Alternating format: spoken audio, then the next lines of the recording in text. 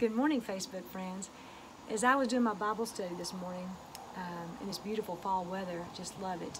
God placed this song on my heart because I guess the way the country is going, so many people are living in fear and anxiety and worry and affliction. But God says in His Word that He will never leave us nor forsake us. Psalm chapter 30 verse 5 says, "Though there is pain in the night, there will be joy in the morning."